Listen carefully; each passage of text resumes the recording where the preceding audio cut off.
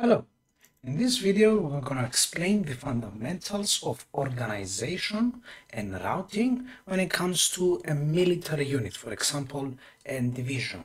This will be a much shorter video and the rest of the videos will be on a similar format to this. Now, going directly into it, what is organization and war? Well, organization is literally what holds a unit together. So all of the things we described prior and we will describe forward, from firepower to the ability to break the lines, to the equipment they use, the quality of the troops, all of the things coming together, a unit has a set amount of organization. And organization is something that can be expanded or reduced, while if a unit moves, if your unit attacks, if it receives firepower, or if something big happens, or the factors I mentioned here. So the communication network, for example, of a division or a brigade, a collection of 10,000 men or 7,000 men, a communication network between them is the fundamental basis of the organizational structure. How good the troops are trained plays a huge role in maintaining that organization. So if they are conscripts, it's much more likely to lose their organization than professional soldiers.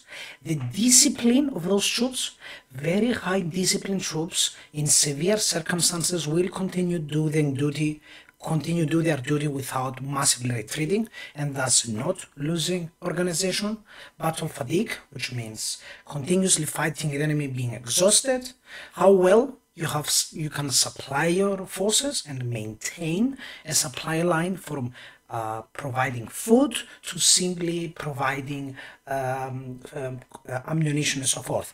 The morale, militarism of one force, so how fanatical are the troops in fighting. So you can have, for example, the Japanese forces in World War II, which they will take 70-80% casualties before they get routed, thus implying that the organization, despite all of the losses, still managed to maintain a very high level of organization, while British troops or American troops could receive 10 or 20% of casualties and the organization will reduce to a point that they will stop attacking, or in case they were defending, they will retreat.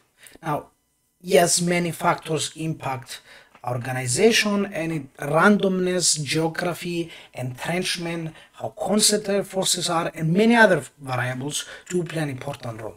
Now, to give you a more clear example of what in practical sense organization is. So imagine you have a unit, so in this case this division. So divisions, as we said last time, is like 12 to 20,000 troops, and it has a set amount of manpower, a set amount of equipment, a set amount of quality of equipment. So let's say that unit has been battling for a few days now, it hasn't been in heavy battles, it has 80% let's say of its total manpower and firepower, but it's, let's say, well rested. So we can say that this is their non-organizational based battle power. Let's call it that. Now that unit, the moment it either moves or it attacks an enemy or it gets attacked on some vital points, for example their logistics networks or their roads, or something happens that surprises the troops, or a portion of the front line collapses and they massively retreat, then something starts to happen to those troops. So here you see it's like the organization level gradually gets reduced. As battle moves on, the organization level of that unit continues to decrease. Now, what that implies in practicality, imagine organization being that force, as we mentioned now, that 80 force, times the organizational level. So think the organization as the number 1. So a maximum level of organization means that that force, 80 in this case, is the combat capability of that troops.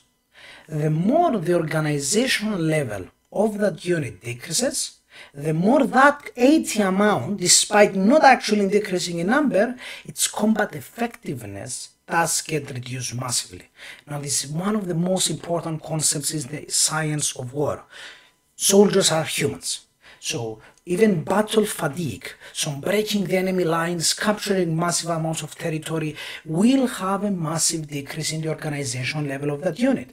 A unit division that started its offensive in a 1 kilometer line managed to break into the enemy forces. So it was holding a line here, it pushed in forces, and it managed to create a front line like this.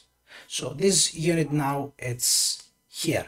So this unit, which is here now, has to cover a much wider area.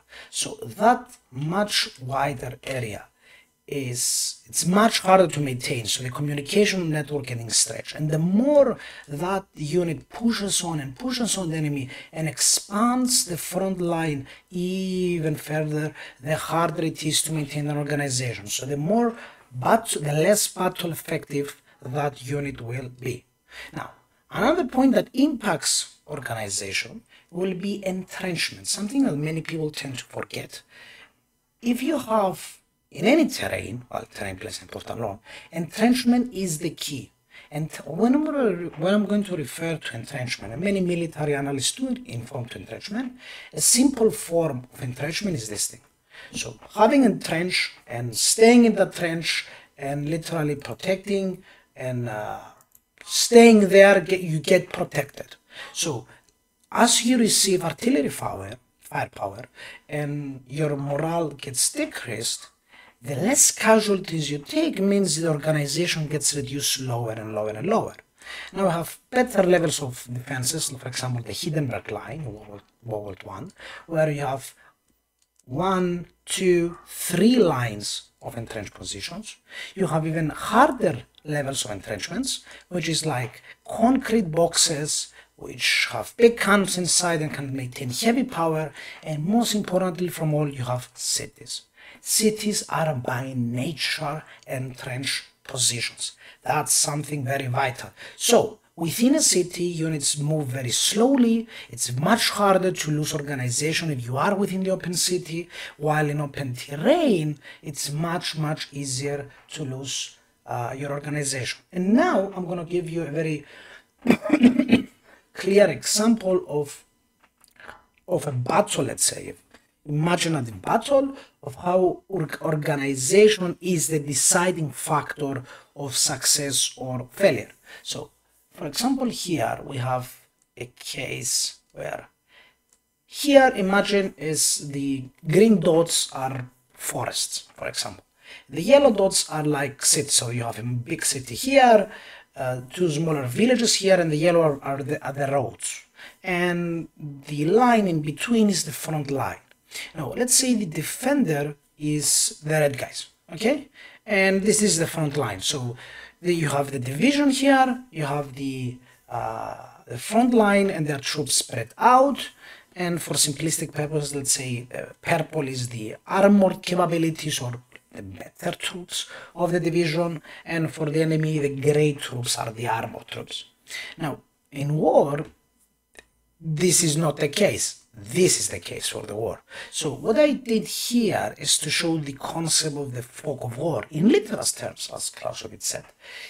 The defender can't really know exactly where the enemy is in very precise terms. And this is a key. So in this example, you have the battle plan of the black team, where the aim of the black team, let's say, as you can see, they don't have that much troops, but they have troops enough to be able to break the line. So let's say they do this, and they manage to push the line like this. What do we see here now? What do we see here is the black team managed to attack, break the front line. So it broke the front line here. Okay, so as it managed to break the front line, me as the defender, let's say the red team, now all of this has become the fog of war. I don't know what's happening. I've lost communication with my units, in this case, my units over here and over here, and I'm kind of gradually losing communication of this. And most importantly from all, my communication lines, which are the roads, are getting threatened. Now, this is a really big issue. And here comes the importance of organizational in war. So in this scenario, as we move forward, the black team will continue their assault, and probably their main objective will be to destroy the communication lines. So destroy communication of the division with its units. So that division, the red team, may completely lose the battle without actually losing more than 5 or 6% of its total force. It's very vital for that division to be able to understand the situation and to understand what might happen to avoid the scenario of loss of organization. So in this unfortunate scenario, where they do continue the attack and the red guys do not react accordingly, and you reach a situation when the front line looks more like this. So let's say they already captured this territory. You will have a scenario where these troops over here, their morale, their battle effectiveness, all of their ability to fight has massively decreased. So, as mentioned here, their organizational level is becoming very dangerous, and they may get routed. The concept of getting routing means that your forces starting to panic, and as they start to panic and they abandon their entrenched positions we mentioned earlier, they abandon their heavy equipment, their battle effectiveness drastically reduces. So even if you have equivalent forces than the enemy or gradually lower forces than the enemy, you may end up in a position where your total force gets annihilated, mainly because you are unable to maintain good organization. Now, in this scenario, was there a right solution? Well, not really. The concept here is it is important for the divisional commander and for each individual unit to know, either pre-plan how to react to various situations, and most importantly, what do you aim to protect while fighting. And one of the most important things is to understand as a commander that maintaining an high organization of your units, so maintaining your communications, don't make your units move too much, retreating units cause decreasing organization, will be a very negative cause in the war. So it's something sometimes you will do, but you should always be careful in doing. Now, this has been a very small introduction to the concept of organization, and I will be using organization as a reference to various battle scenarios I'm going to discuss later on. In later episodes, we're going to go dig deeper into either other sectors of warfare, for example, like firepower, and we will examine, for example, some scenarios. How a retreat is conducted, how retreat should be done, how it should not be done, and also the concept of game theory in warfare. Thank you for watching, and please, if you have any questions, do write them in the comments, and if I have enough questions, I will make videos answering those questions. Thank you, and goodbye. I'm Andreas Panachis.